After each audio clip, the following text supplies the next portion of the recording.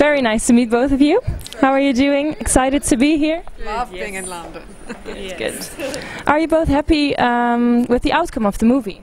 Yeah, very much so actually. I mean, it's Simon's first feature, so there's a little kind of, will this be what we hope it'll be? But it is what we hoped it would be.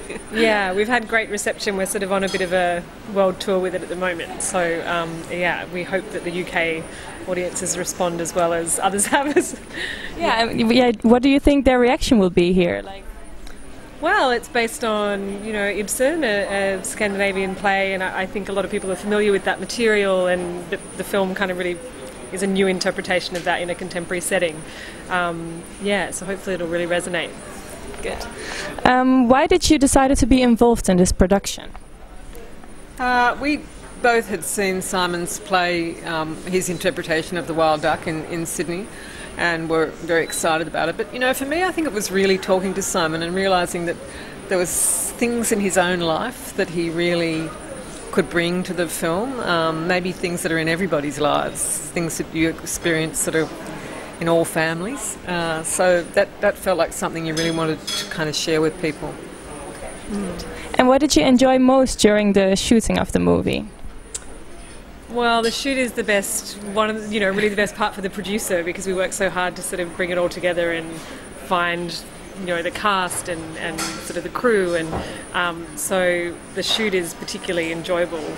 Just when everyone is finally there on the first day of shooting, you can kind of breathe a sigh of relief and watch it unfold. Yeah. The camaraderie of a big ensemble group of actors. We had 7 kind of in our group, sharing the load really, as well as a great Australian crew, and we're in a quite remote part of Australia in southern New South Wales, so you get pretty close working on a film like that. So yeah, it was a good experience.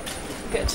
And which one of the characters will be your favourite in the film? Can we do that?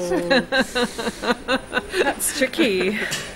Well, I mean, for me, it's probably Hedvig, which is played by Odessa Young, who's the young 16-year-old, and I think it's just, I think because we were all teenagers once, or you are a teenager now, but yeah, there's a lot you can sort of relate to in her character, so she's probably my favourite.